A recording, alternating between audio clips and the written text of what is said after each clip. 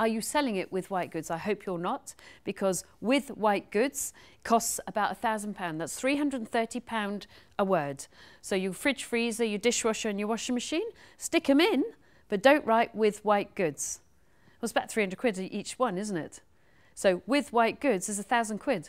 You could move those £1,000 worth of items 4 or 5 times before you whack them into a house that you're renting out. So I've just saved you £5 Good.